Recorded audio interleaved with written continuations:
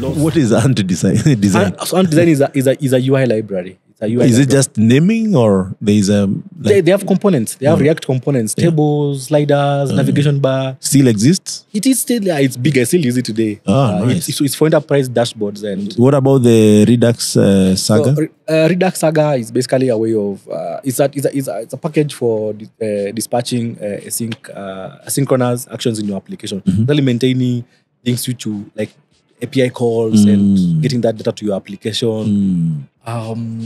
But people don't use Sagas anymore. Yeah. There are better options.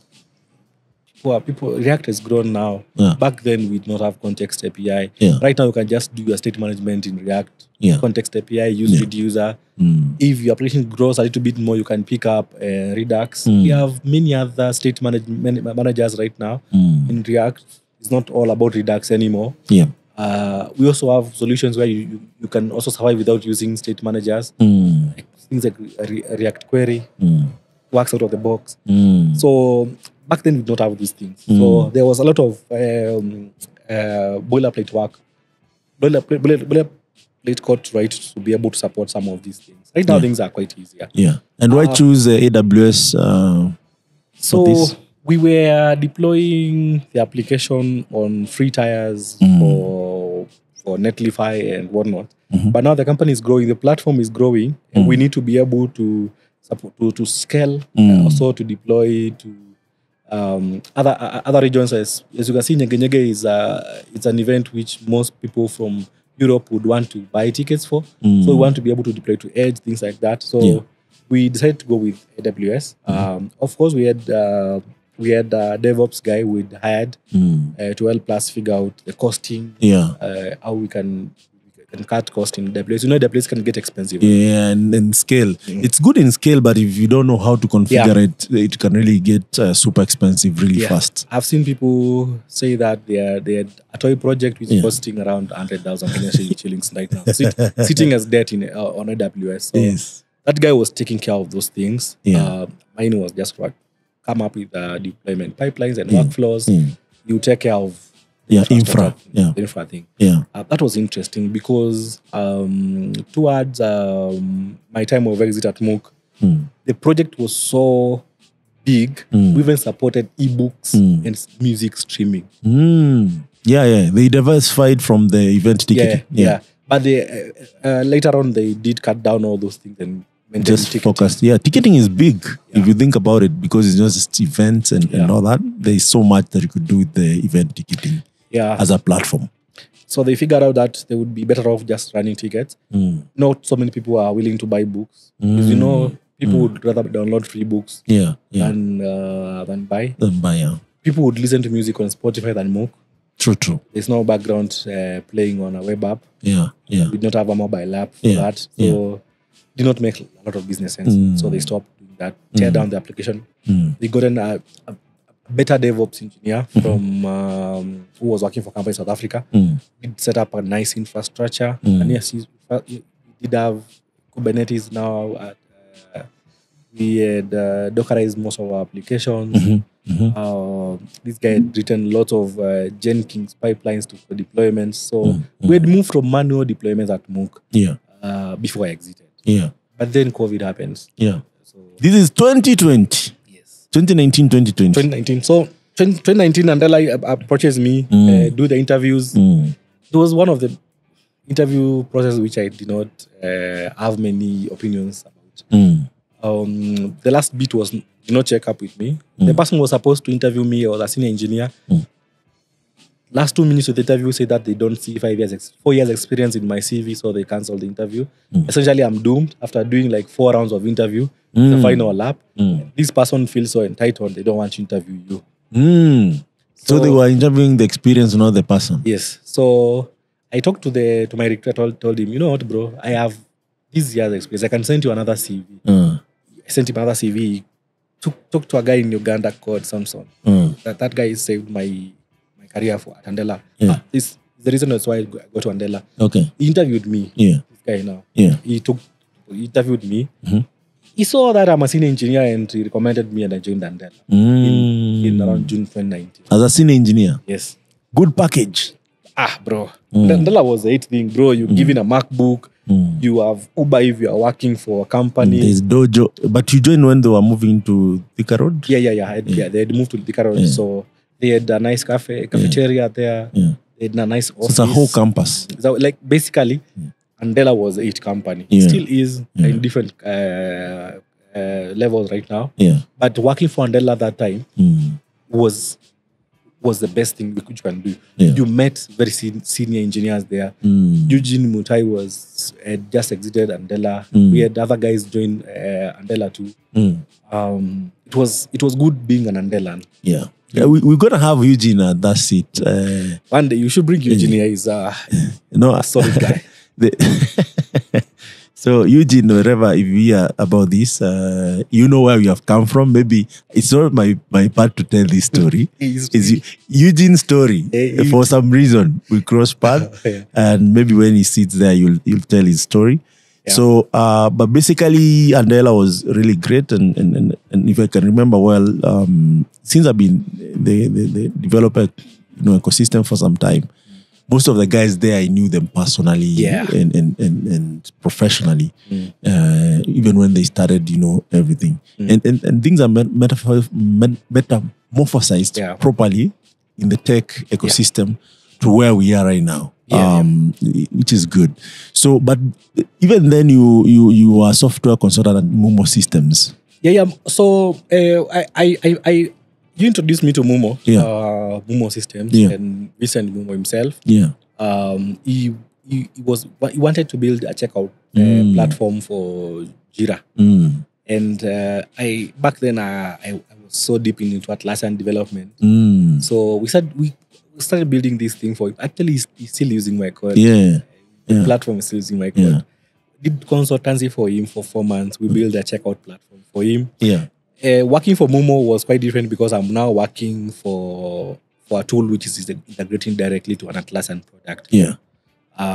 So there were so many moving parts. The backend is in Java. I have no experience in Java with Java. The deployment is quite different. Like you cannot just go and deploy the way you deploy to AWS. So I had to figure out how to bundle the assets for this project to be able to work. How to figure out routing. Most client-sided rendered React apps uses a router. The entry file is just one. But Jira expects you to have different files for every page.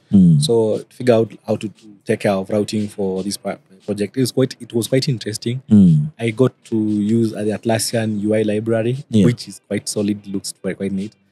And that was good. We parted ways with Mumo Systems quite with no issues. Then I got lucky. I got to work for a company for Andela now. I got a placement for a company in Andela now. And this Mumo system you used to work remotely? This was remote work. This was first experience remotely? This was my Mook had moved to a remote kind of thing, so I did some experience working remotely for Mook Africa. But now Mumo was 100% remote, paid by the hour. That was the first experience. Paid by the hour. Clear deliverables, clear outline of work. Like, there was no bullshit working with Mumo. Pick work, set up expectation, clock in the work, deliver, get paid. That's it. Nice. Do you think that actually changed the way you viewed the previous experiences? I got to see the value for money. Like, you would want to go to work more to get more money. True. And I would say this, when people are starting out as software engineers and you get frustrations in the company you're working for, most people tend not to be less productive. True. And at this point, you have no bargain at all. This happened for me when the first company, Software Dynamic Limited, as soon as I lost morale, I stopped working for most of the company projects. I have no bargain to go and ask for money since I've also not been productive enough. See? So, and this is where maybe human resource actually, especially if you're in tech, they don't understand this because in software engineering, you're more innovating, more creating, more learning as you go. And it does not really allow you to be demotivated at any point. Also, you want to build things that other people maybe will use and find usefulness in it. So you're not just a typical 8 to 5 kind of guy, right? I remember even then, that's when the discussion of like, don't expect engineers to be coming at 8. And there's still, I think most of the companies that have figured it out is not one of the expectations. So that's really important to mention. So at Andela here, you're having a cafe you don't need to Cafe Daily in Koinange Street. You're paid really well. Also, you're working for remote companies. Yeah, this company was, I still work for that company. Yeah. Initially, it was called X2 AI. Yeah. Building amazing platforms for offering psychological healthcare. Yeah. I joined it through Andela. Yeah. Worked for that company. Yeah. It was a greenfield project too. We were facing out an old PHP application. Yeah. So I was tasked with coming up with a new dashboard, setting up pipelines really. Yeah. There was no designer. There's still no designer. All the designs which I'm the person who has to think about how it's supposed to look. You mean UI UX? Yeah. Yeah. So as much as I want to develop the dashboard, I had to come with a visual representation of how it's gonna look. Yeah. So fast forward, we did our MVP. People loved it. It's still React, GraphQL. Yeah. Deployed on AWS. Yeah. Backend is still Flask and Python. Yeah. Graphene. Lot of machine learning. Yeah. Initially, we're using RAS-IX for natural language understanding and then Liu. Yeah. Then OpenAI was in beta. Yeah. Acquired by Microsoft. Yeah. Started training our models in their platform. Yeah. I'm surprised people are seeing ChatGPT right now. Yeah. We've been using OpenAI for a long time. Now, OpenAI has been here for a couple of times. And this one thing also I've been telling, I'm still in the dev ecosystem, you know, as you know, is that in Africa, if you see like now AI, machine learning is big, just know by the time you hear about things like ChatGPT, the technology itself has been there for more than 15 years. Yes. On the minimum side. Yes. So, and that's one of the things that actually excites me, that I want to change those dynamics and reduce those years to like 5. And then eventually we are where the world is. Yeah. And you can be able to contribute fully. Yeah. Which actually means that if you are contributing, then we get even to do solution that actually serves our needs. Yeah, I agree with you. Yeah. Like we actually very late on tech stuff. Yeah. And especially important tech. Yeah. And when we try to play catch up, is almost lost value. Yeah. Because we will always be users. Yes. And playing catch up. Like before even you build your own ChatGPT, we have 1 million of them. Why would you build it? Yeah. Yeah. So at X2, I won't talk about more on what we build there because I still work for the company, still confidential things I should say. Yeah. But at X2, I do so many things for the company. I do web, I do mobile. Sometimes I do take care of backend. Yeah. I do the deployments by myself. So there's no backend. I'm the infra. Full stack. I'm basically full stack for the company. Yeah. Something magical happened too. So at X2, we are working with a VP of engineering called Joy Trevino, an older man, 60 years old, 40 years experience, bro. You've ever seen somebody who's an engineer with 40 years experience? Yeah. Kaka, I told you I met most of those guys. And it's one of the stories that I gave you back in 2017. 2017. When guys were like, I made it. I'm doing Andela. I'm making around $1,000 plus. Like, dude, there are people who have been doing this for over 50 years. Since the internet started, since this, they have done Pascal, Kobo, all these languages. Now they are doing JavaScript. That guy has written literally everything which you can think of. He has even written, he has been an iOS engineer. Yeah. And still is coding. This guy was coding the backend. He was a backend engineer. Yeah. He's the one who came up with the idea of GraphQL, actually. Yeah. So we worked with GraphQL as GraphQL or? GraphQL itself. Is part of the maintainers or? He was working actually, he was maintaining Python with the guys who are working on the Python project. Yeah, you said his name is? Joy Trevino. He's retired now. Okay. But in the team, he championed us to use GraphQL. Mm-hmm. Like being that old and you still have new technology in you and it's important, that's something. Yeah. So this guy championed for X2 to use GraphQL on the back end and the front end. Yeah. But this guy was retiring. And what was the reason behind it? It's performance fast. They were moving from a monolith PHP application. It was quite to microservices? Yeah, microservices. And they don't want to use REST. Okay. They wanted to use something which you can easily scale. Of course, GraphQL has always the n+1 problem, but he had figured out a way of solving all that. like he had a technical document on why we need graphic. Yeah. And we pitched it to the CEO, he pitched to us as we are just new hires to the company. We agreed and we started building this stuff. In 2020, we were supposed to retire in 2020 December. I was still working through Andela. This guy, one day, told me, you know, Abel, we like working with you. And as I'm retiring, I would want you to join the company full time. Now, that is not easy. And that's when Andela actually was transitioning to some fully remote, no office. No office, Laying off like 90%. Yeah. And they're also moving from full-time engineering to contracting engineering. Yeah. So this guy tells me, you know what, Abel? I'll talk to Andela. Let's see if we can buy you off. Andela. That comes with a lot of money. Kaka, when you say that, it's really hurtful because Andela was a good vision. Yeah. And when it reached a point where engineers could be bought off, you know, it sounds like slavery. Yeah, bro. And that's when most people realize that what they are being paid looked good. Yeah, but what Andela is being paid, it's a lot of money. So, but that's a story for another. I hope to sit down with the founder of Andela. I would share my thoughts and with love. Jeremy is usually most time in Kenya. You see, I'm still working for Andela. I'll tell you that's true. So this buying off comes with a lot of money. Whatever they're going to pay you at the end of the year, cumulatively, they're supposed to give Andela 50% of that for this to be complete. Okay. So I need to sit down and figure out, so if Andela was paying me $3,000, how much were they taking? Do the balance. Look at how much I can gain from this deal. Because you have to gain something. You have to cover this stuff. Of course, the managers Andela can't tell you. It's confidential information. But then I'd look at Glassdoor and see how React engineers are being paid. So I told this guy, you know what? I'd be comfortable with this annual figure. He did not discuss it. He told me, that would make you happy. Let me go and talk to the CEO. So he went to the CEO, talked to CEO.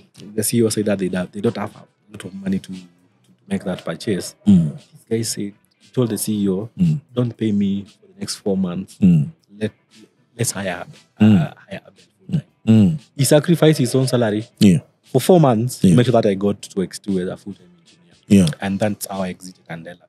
Joined X2, which is now branded to Cas AI. I found that to be selfless, and I've always wanted to give back to people like that. When you see me doing mentorship all over, you see me holding people hands. I'm trying to be as selfless as that man. It's not easy for you to give up your 4 months salary as a 40-year old man, experienced. Yes, not the old, experienced VP of engineering. To make sure that an upcoming software engineer gets what's supposed to be their pay. So, and that's how you got in there. That's how I got into working for CAS as a full-time engineer. Contracts as a full-stack engineer. Full-time engineer. Contracts were drafted. I have an office at my house. That is the office for a CAS. A very nice office. That's what we are getting to, by the way. That's the office for CAS in Kenya. So did they send everything? Everything they have done, all the paperwork for me. So no, I mean for the office. No. That's personal. That's personal. They only sent a laptop, which I don't use anymore. I bought a new one. Like I want to upgrade. But you know the Intel laptops, the MacBook, sure, they're not really that. They're not. And then you know with all the things which I'm working as I do develop mobile apps for the company. I'll be running emulators and whatnot. I need a powerful laptop. So I just bought it for myself. I give it to myself as a hardworking person. So I just bought it to keep me motivated to work. So, Abel, I know you've been active in the community since you graduated. Do you think that has helped you a great deal in the growth? Bro, as you have heard, I have no rich uncle connecting me to jobs. There are people who work together from the community. Like the guy who recommended me for. But with the POS, it sounded like, you know. Oh, that's my mom. They are friends. But that was a side gig to keep me afloat. But like the guy who got me to the MOOC job, he is part of the Python community. We met there. The guy who had me for the Andela job, he's called Michael Gasha. He's quite vocal in the Andela spaces. And also gotten the gig from Mumo. It came from you. Knowing you, I got to know Mumo. The community, I would say I've been built by the community. There's no day I'd say that I've been standing on my own. Yeah. Of course, I do get side gigs here and there. Most of them are coming from people I know, people who have tracked in the community. I've also helped people do their interviews and get jobs, helping each other, even recommend them for I see them tweeting about that. But what would you tell a person who is going to the class, cramming the presentations, trying to get an A in those units, and they're saying, you know what, I'll join the community when I graduate? No, they should be joining community as soon as yesterday. Yeah. A community is full of people with different skills and opportunities and diverse ideas and opinions. Yeah. If today I was a student, I will be joining these Google programs. I will be joining the Atlassian outreaches when they go out. I'll be joining AT hackathons. This way you get to learn what's important in the market. Practically. You don't need to be sitting in your small studio house in Meru University or in UN or JQuat, cramming C#. Yet nobody is hiring for C# actively, but they're hiring for Ruby on Rails engineer, Elixir engineer. People are hiring for senior front-end engineers left, right, and center. But you're only focused on just one thing in your small house. I think you'd step out, meet with people in the community. Real developers. And talk to people. Developers tend to be introverted or they tend to shy off. You see, people think that I'm a god or somebody will beat you if you came to approach me. We are all human beings. And if you came to me and you asked me, Abel, how did you start? That's something which I can do different to make my journey shorter than yours. You see, these are tips I can only give you if you are talking together. Otherwise, we'll still have to go through the lap which I've gone through. It's not a beautiful one as you have had, but I can give you tips. You don't need to go through the same journey that you did. It will make it shorter for you and quite be intuitive. So, somebody said don't be a bedroom engineer. Come out, talk to people, show people what you have been building. See what people have been building. It's going to build you a lot. And build things and break them as you go. Because that's engineering anyway. That's engineering anyway. I find students right now to be quite reserved. The number of times I've broken my OS installations in my small laptop is 1,000,000 times, trying to know how to do a dual boot, try to know what Linux is. You find a kid just got a laptop, put on their Windows, and they're happy. They don't want to explore what Ubuntu is. They don't want to know how to do Linux commands. They don't want to do to know what Linux is, what is backtrack, what is all these interesting things which you learn by breaking. They are afraid that they will break the laptop. You learn how to fix and live on. But people are quite reserved right now, which is not a good thing. And we can come out of that situation by just explore a little bit. Break something. What's the worst which can happen? I've done it. You have done it. People have done it. We have come out of those stations and still growing. So I also challenge my sister to be like that. Like whenever she calls me, you know what, I want to install an OS, I tell her, go to Google and install. When you break what's the worst? What's the worst can happen? I can help you recover it. Go and try first. Go and try. You learn a lot. And in addition, they should not forget that 20-year-old teenagers are building frameworks that we are using. Bro. And these are the same guys you'll be applying the same job, maybe at Google, maybe at, Africa Stocking. People are motivated when they are young. I won't mention the company, but there's a company I've worked for. And we had somebody who was good, who is 19 years old. He started writing React when they were 16 years old. Bro, what are you telling me? This guy is already a senior engineer. Already a senior front-end engineer. By next year, he should be applying for senior roles. He's barely 21.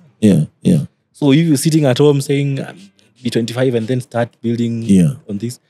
This is no longer like when I used to tell you in UK, there are guys who have a full-fledged companies, software companies building mobile apps and selling them. No, this is happening here in Africa. In Africa, like people are doing the most. Yes. And in Nairobi, it's even worse. It's worse. And this is where now I'll ask you, what do you have to say about tech bros? I see this now and then. You are a tech bro. So I know. The notion of a tech bro right now has been blown out of proportion. Because people are obsessed with money discussions. And that's not a tech bro. That's not entirely what defines a tech bro. There's a lot of discussion in the Kenyan tech space about money. Which is not the best discussion to have. Not the best discussion to have. Bro, if I'm making $1 million a month, you have heard my story. There was a day I was not making $1 Bob. Yes. You cannot easily say that all developers make $1 million a month. True. Or they don't make at all. It's just your story. This is just my story. Yeah. It stands out like that. Yeah. When I hear people saying that I want to be like Abel, I want to make money like Abel. First, I'm not making lots of money. I'm just happy. I'm content with the money. And if you're in it for the money, then please, there is so many other things that you could do. I told somebody, if money is the only motivation you have in life, you'll be very poor. There's so much to take than just the money. Yeah. There's a company I've consulted for. They have not been paying me a lot of money. Yeah. But the work is meaningful. Yes. Have you ever looked forward to the next day which you're gonna work? Like walk to this office and start working. Yeah.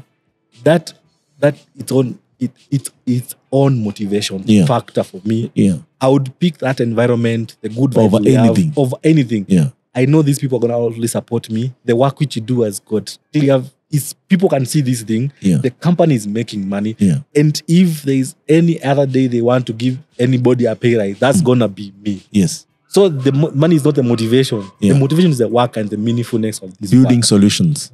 Solve problems. Yeah. Let people live happily from what you have done, what you have innovated. And if they want to reward you, simply don't let it take away from the work. That is just the tip of the iceberg. Take it and keep on innovating. Yeah, true, because you might think that maybe being paid $20,000 is a big deal. But there's someone who is making $200,000 power, and and it's not a big deal for them. They feel like they should be making more. Yeah, so it's like chasing your tail. You'll never get it. There's no point you'll say this is it. The problem with money, I found money to not give you 100% satisfaction. Yes. It will give you good things, but it's not gonna give you 100% satisfaction. Like, but by the way, let's correct this notion. We're not saying money is bad, guys. It's bad. We are not saying, but it should not be the main. It's not be the main driving factor. Yeah. Like you should not be living for the money. You should be living for any other thing. There are meaningful things to do in life, and money aids in, but should not be your. It should be a means to an end. Yeah.